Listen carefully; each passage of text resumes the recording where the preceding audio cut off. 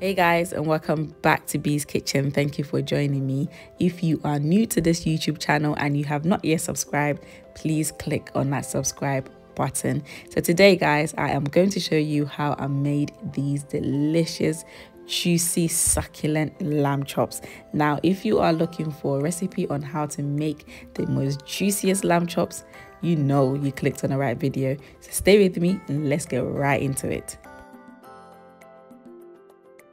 These are my lamb chops and I purchased this from my local supermarket, and I got them to cut it into pieces for me and also take off the fat because lamb chops can be very fatty.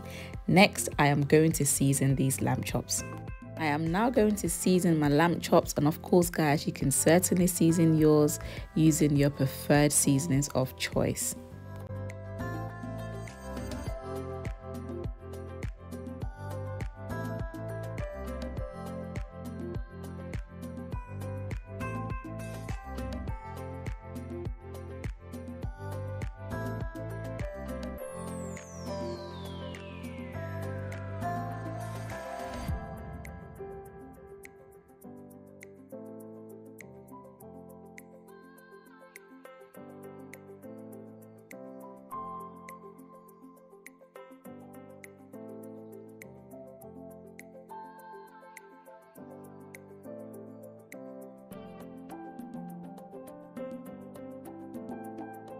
As always guys, I will list all the ingredients including measurements used in this recipe in the description box below. As I've added all my seasonings, I am just mixing all the seasoning in the lamb chops, giving it some love to ensure that each lamb chop is nicely coated in the seasonings. And guys, look at the lamb chop, it's nicely covered in the seasonings and it's looking good. I am now going to cover with my cling film, place it in the fridge to allow it to marinate between 1 to 2 hours, but you can certainly allow the lamb chops to marinate overnight.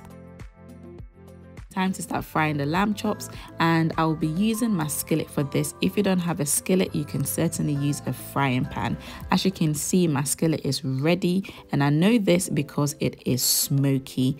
Next, I'm going to add a little bit of vegetable oil followed by the lamb chops.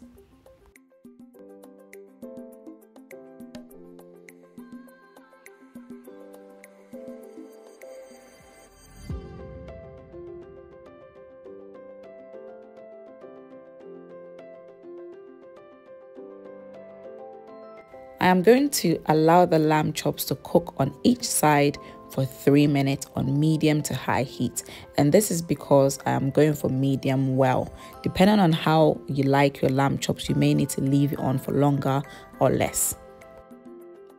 And 3 minutes on one side, just look at this beauty. Look at the beautiful color this lamb chops has. I'm going to turn every single one of them and allow the opposite side to also cook for 3 minutes. And as each side of the lamb chops have seared beautifully, I am just turning it on the sides to allow the sides to also sear beautifully for about a minute. This is what I'm looking for, and the lamb chop smells incredible. And guys, because we want our lamb chops to be succulent and juicy, I've just added a little bit of butter. I'm now going to add thyme and garlic for extra flavor. And now I'm just basting the lamb chops, and I'll be doing this for 2 minutes. This is where the flavor and the juiciness comes from. And guys, the lamb chops will be ready. Guys, our juicy, succulent lamb chops is ready. Look at these bad boys though, they look so good, and you are going to enjoy it with any side dish of your choice, I promise you. As always, thank you so much for joining me.